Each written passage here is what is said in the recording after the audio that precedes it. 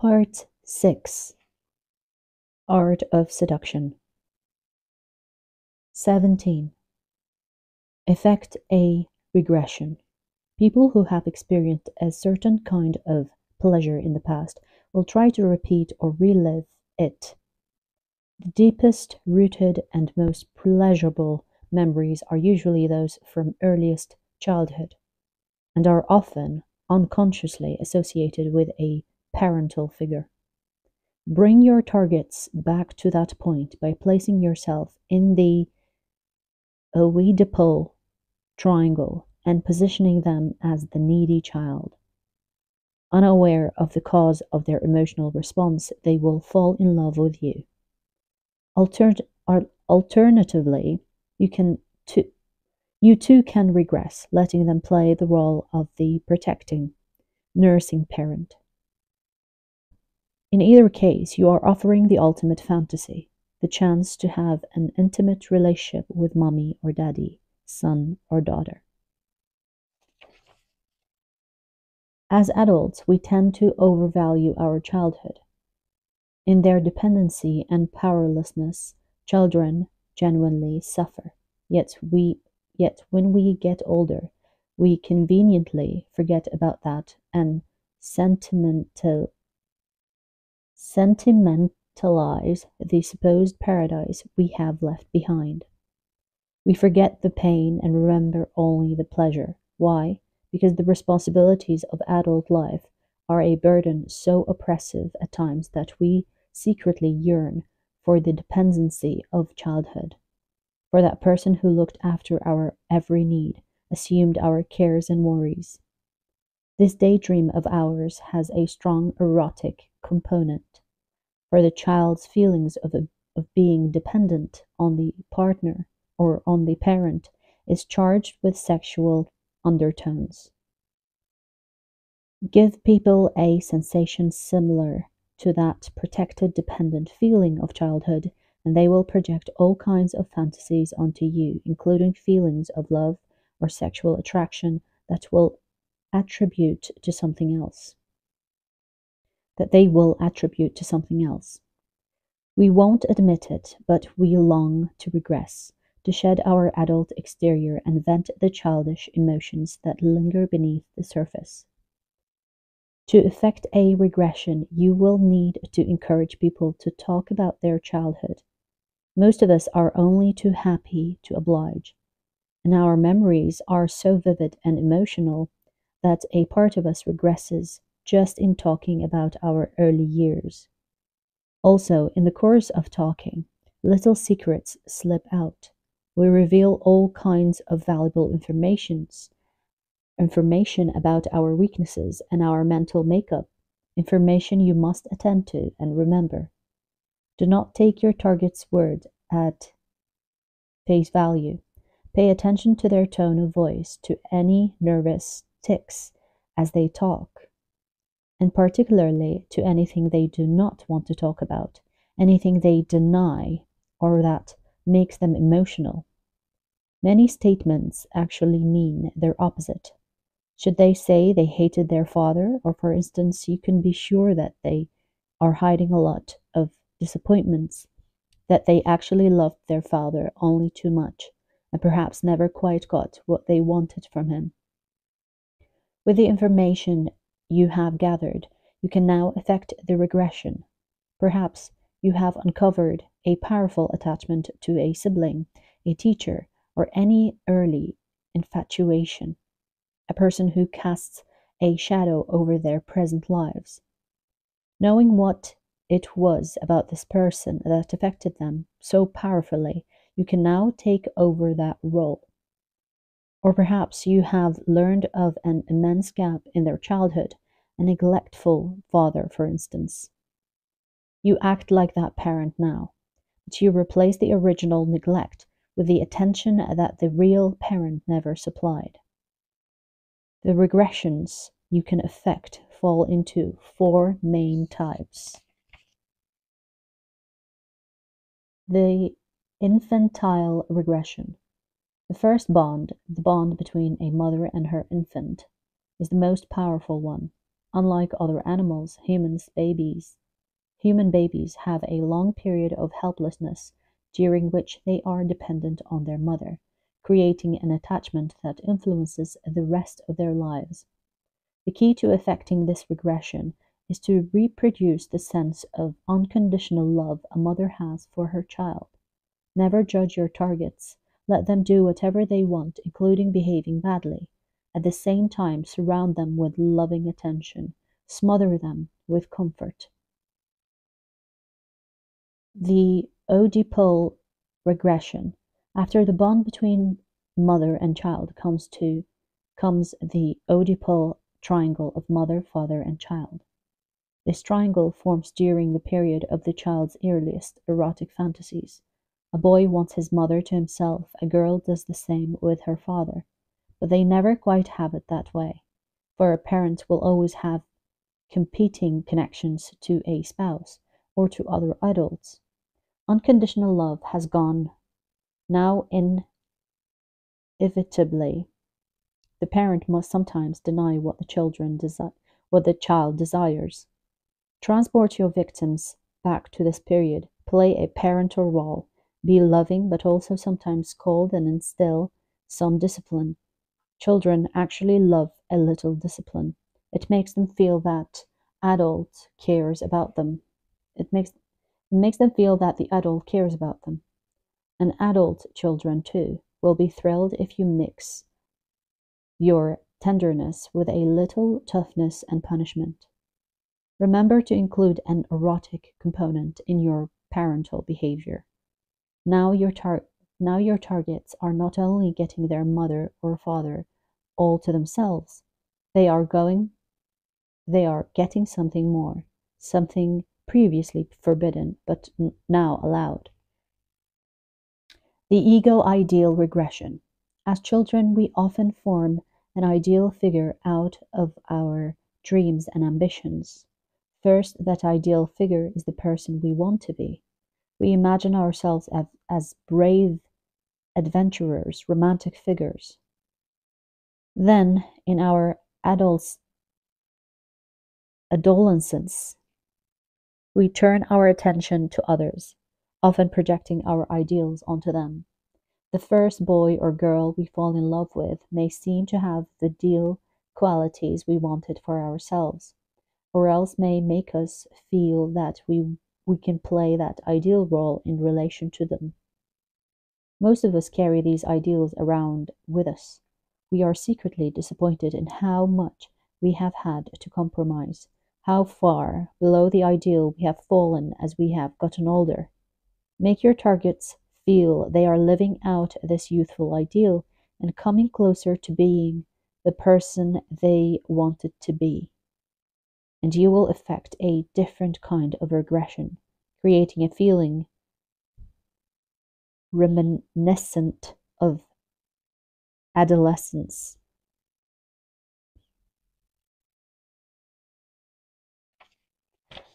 The relationship between you and the seduced is this instant more equal than in the previous kinds of regressions, more like the affection between siblings. In fact, the ideal is often modeled on a brother or sister. To create this effect, strive to reproduce the intense, innocent mood of a youthful infatuation. The reverse parental regression. Here you are the one to regress. You deliberately play the role of the cute, adorable, yet also sexually charged child. Older people always find younger people incredibly seductive. In the presence of youth, they feel a little of their own youth return. But they are, in fact, older, and mixed into the invigoration they feel in young people's company is the pleasure of playing the mother or father to them. Symbol: the bed. Lying alone in bed, the child feels unprotected, afraid, and needy. In a nearby room there is the parent's bed. It is large and forbidding, sight of things you are not supposed to know about. Give the seduced both feelings, helplessness and transgression, as you lay them into bed and put them to sleep. 18. Stir up the transgressive and taboo. There are always social limits on what one can do. Some of these, the most elemental taboos, go back centuries. Others are more superficial, simply defying polite and acceptable behavior. Making your targets feel that you are leading them past either kind of limit is immensely seductive. People yearn to explore their dark side. Not everything in romantic love is supposed to be tender and soft. Hint that you have a cruel, even sadistic streak. You do not respect age differences, marriage vows, family ties. Once the desire to transgress draws your targets to you, it will be hard for them to stop. Take them further than they imagined. The shared feeling of guilt and complicity will create a powerful bond.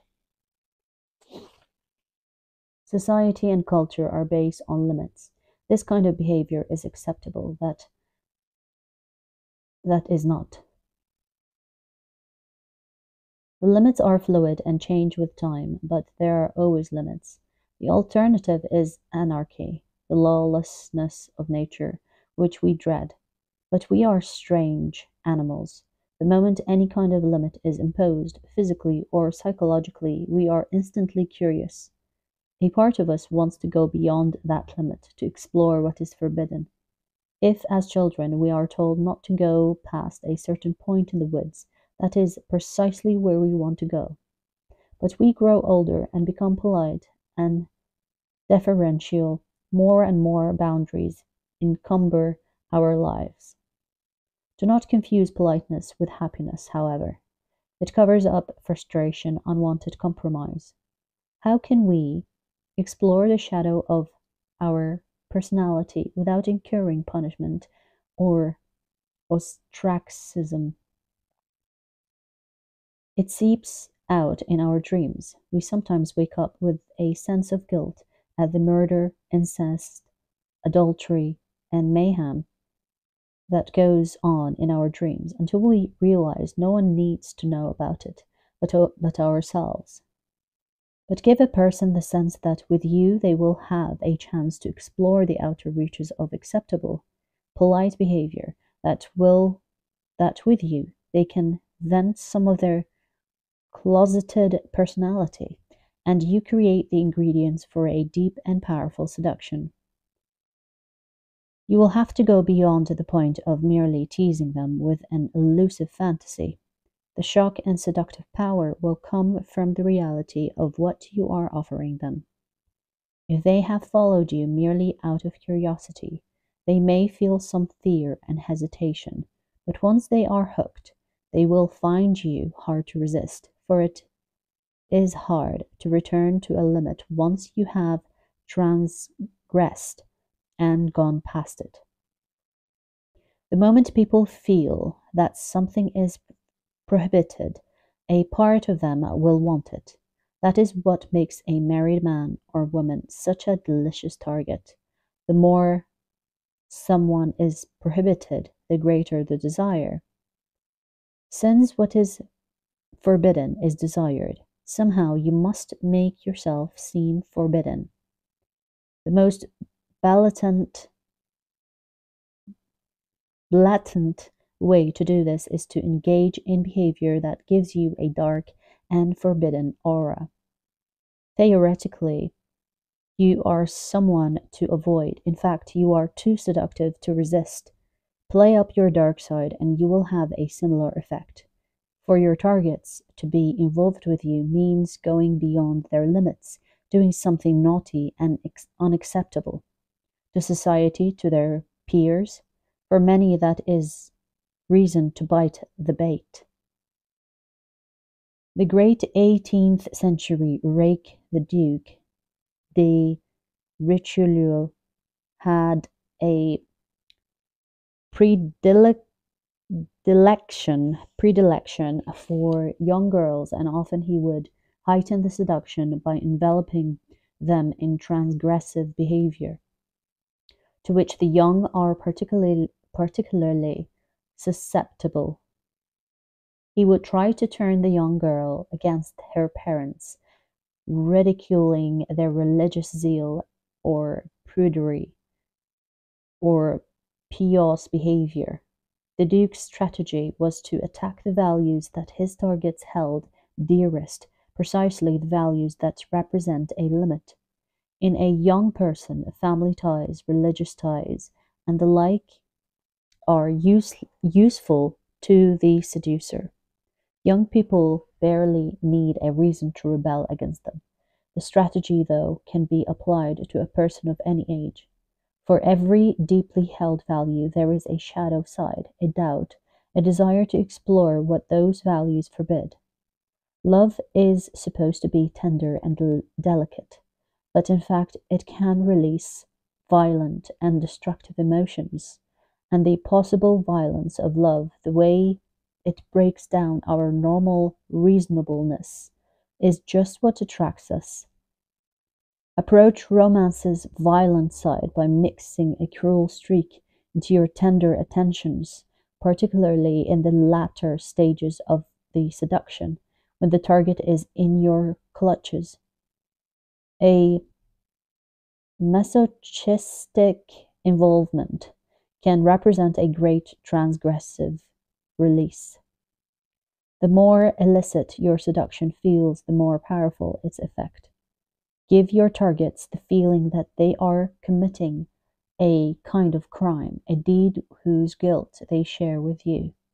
Create public moments in which the two of you know something that those around you do not. It could be phrases or looks that only you recognize a secret. It is critical to play on tensions like these in public, creating a sense of complicity and collision against the world. People may be straining to remove restrictions on private behavior to make everything freer in the world today, only but that only makes seduction more difficult and less exciting. Do what you can to reintroduce a feeling of transgression and crime, even if it is only psychological or illusionary.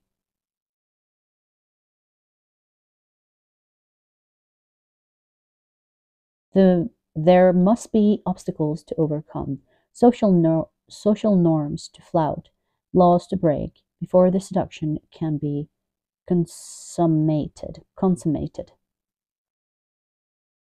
It might seem that a permissive society imposes few limits. Find some. There will be always there will always be limits. Sacred cows, behavioral standards, endless ammunition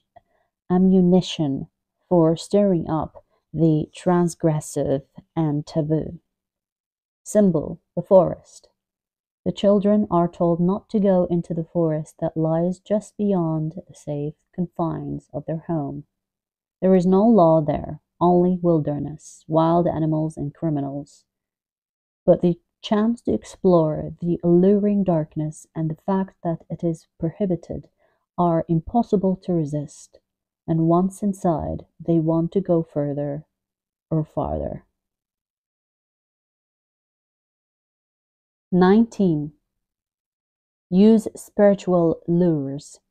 Everyone has doubts and insecurities about their body, their self-worth, their sexuality. If your seduction appeals exclusively to the physical, you will stir up these doubts and make your targets self-conscious. Instead, lure them out of their insecurities by making them focus on something sublime and spiritual, a religious experience, a lofty work of art, the occult. Play up your divine qualities, affect an air of discontent with worldly things, speak of the stars, destiny, the hidden threads that unite you and the object of the seduction. Lost in a spiritual mist, the target will feel light and uninhibited. Deepen the effect of your seduction by making its sexual culmination seem like the spiritual union of two souls. Religion is the most seductive system that mankind has created.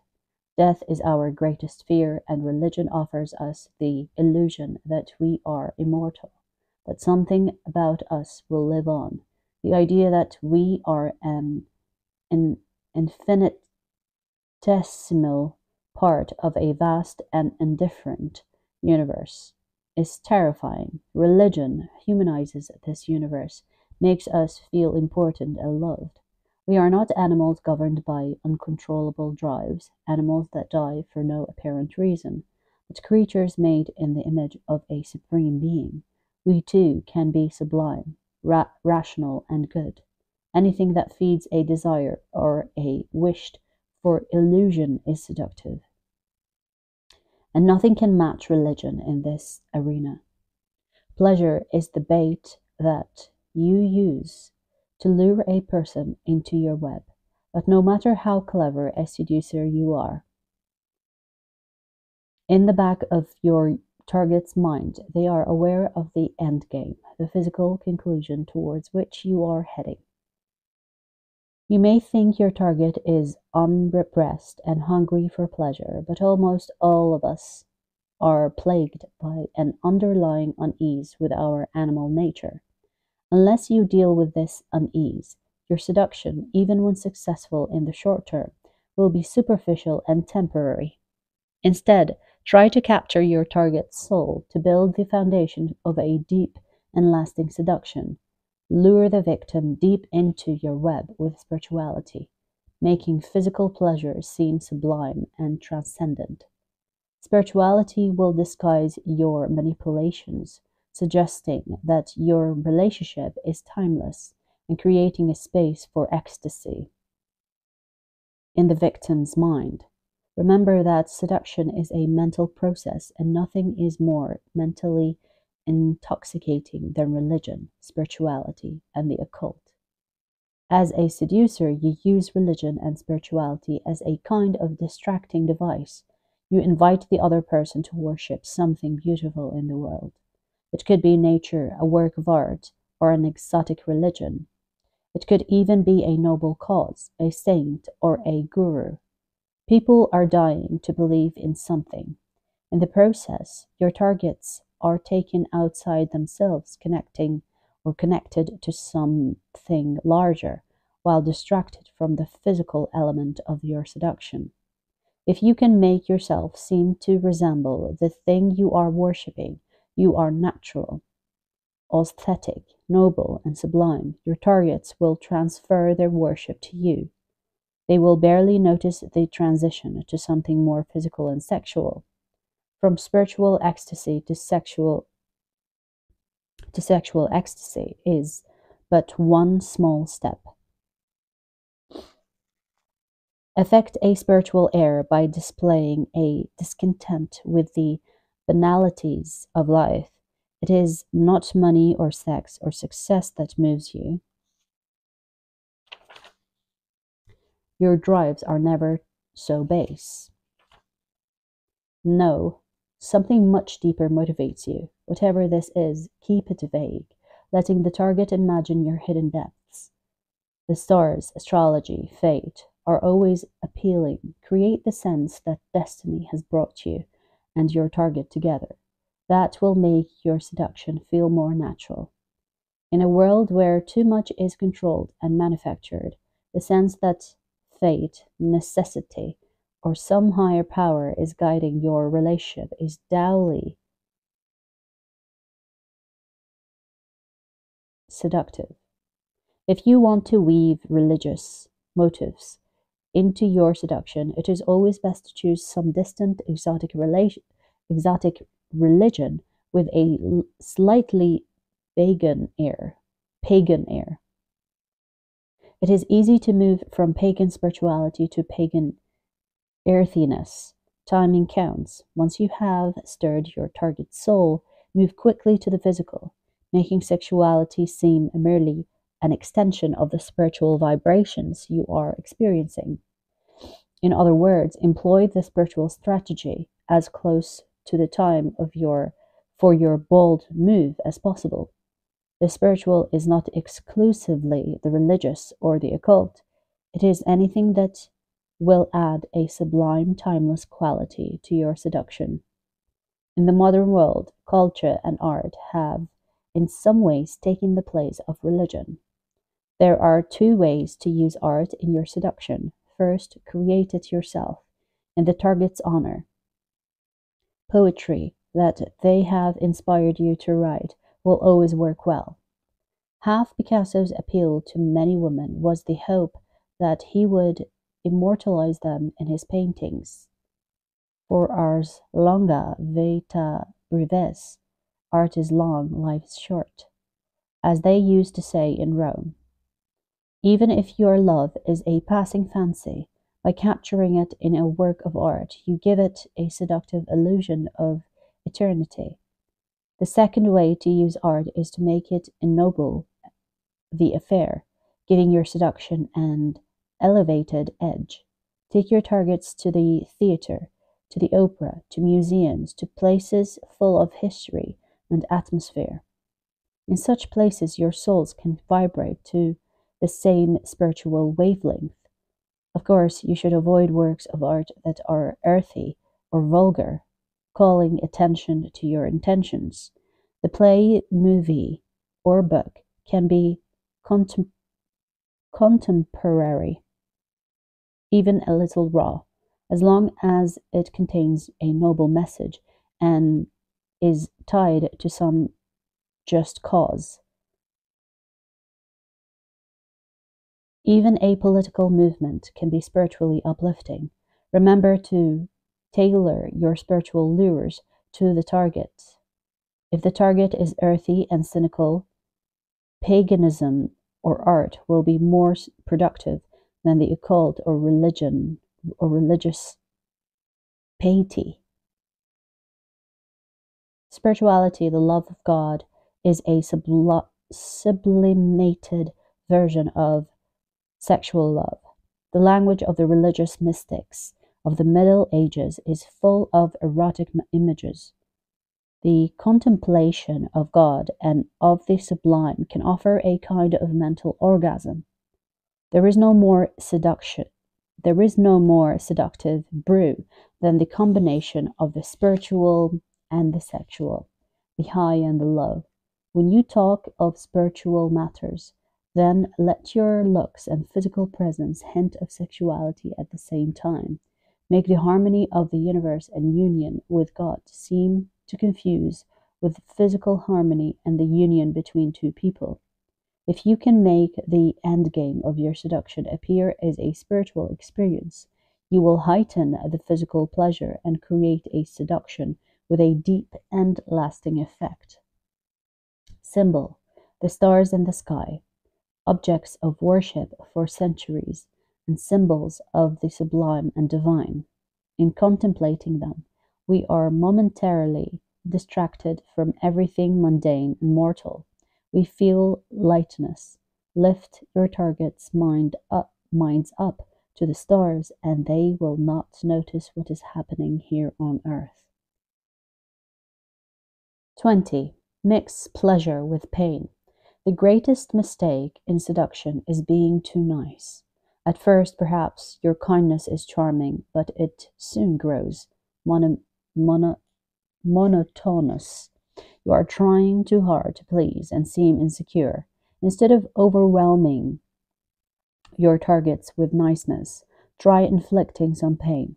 Lure them in with focused attention, then change direction, appearing suddenly uninterested. Make them feel guilty and insecure. Even instigate a breakup, subjecting them to an emptiness and pain that will give you room to maneuver. Now a rapprochement, an apology, a return to your earlier kindness will turn them weak at the knees. The lower the lows you create, the greater the highs. To heighten the erotic change, create the excitement of fear. Almost everyone is more or less polite. We learn early on not to tell people what we really think of them. We smile at their jokes, act interested in their stories and problems. It is the only way to live with them. Eventually, this becomes a habit. We are nice, even when it isn't really necessary. We try to please other people, to not step on their toes, to avoid disagreements and conflict. Is niceness in seduction, however. Though it may at first draw someone to you, it is soothing and comforting, soon loses all effect. Being too nice can literally push the target away from you. Erotic feeling depends on the creation of tension. Without tension, without anxiety and suspense, there can be no feeling of release, of true pleasure and joy. It is your task to create that tension in the target, to stimulate feelings of anxiety, to lead them to and from, so that the culmination of the seduction has real weight and intensity. So rid yourself of your nasty habit of avoiding conflict, which is in any case unnatural. You are most often nice, not out of your own inner goodness, but out of fear of displeasing, out of insecurity. Go beyond that fear and you suddenly have options, the freedom to create pain, then magically dissolve it. Your seductive powers will increase tenfold.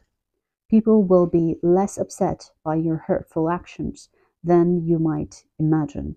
In the world today, we often feel starved for experience. We crave emotion, even if it is negative. The pain you cause your targets then is bracing. It makes them feel more alive. They have something to complain about. They got to play the victim. As a result, once you have turned the pain into pleasure, they will readily forgive you.